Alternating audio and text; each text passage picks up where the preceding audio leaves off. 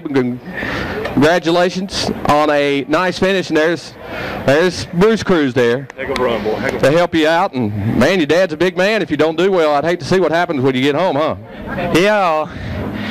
Well, we all worked hard on the car and got it to where it's at, and we're getting better and better. It was hot overheating a little, but it got me on up there. But it was a heck of a race. It was good. We had a little mixing up going up there up front. I know Jarrett got kicked back to about 5th there for a while, and you had started in 5th, made up the spot to get you here on the podium today. And I know you want to thank all your sponsors for everything they do for you. You want to? Yeah. I'd like to thank Daddy Frank's Diner, Foster Fuels, A&E, Cody Store, Frank's Place, Hall's Garage, and we got room for some more if anybody else wants to sponsor. You've learned well from the dad, huh?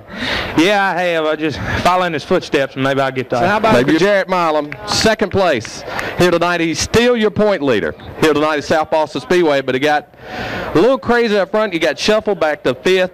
To come back and finish 2nd was good. It looks like at the end, just not enough time. Your car looked almost as strong. It was 4 car lengths the whole time. It looked like maybe if we'd have had one more restart, you would have had a shot maybe to get the win tonight. Yeah, because if we would have had a caution, it would have been a whole different ball game. You know, I drive people clean, and we run up on the lap cart, and it's a guy's first time driving, and looked like Joe would have given me a little lenient way.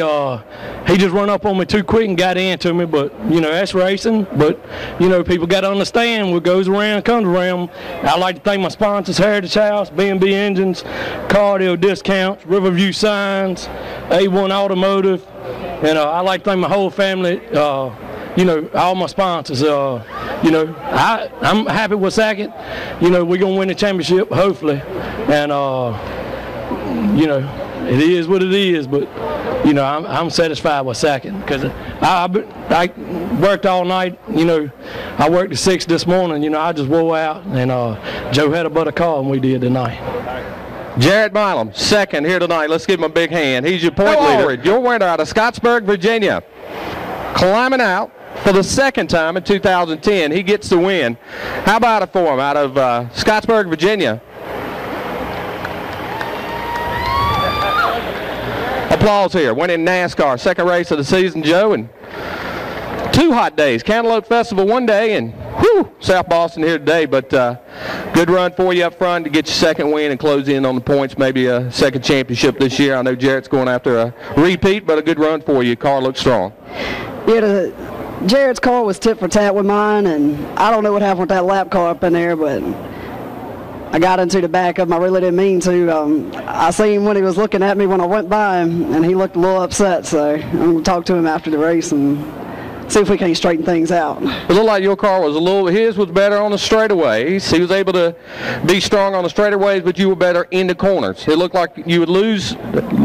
It was 1 car length difference every time, lap to lap, no matter what the difference was, and I guess that was the difference, but able to hold him off.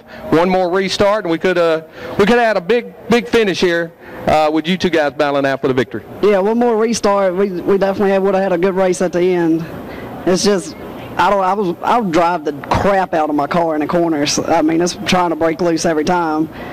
And I'd always catch him in the corner, and I guess he had checked up or hit the brakes or something, I don't know. But we got to win, and I hate it was at his expense. Let's hear it for Joe Allred, Scottsburg, Virginia, gets his 2nd win.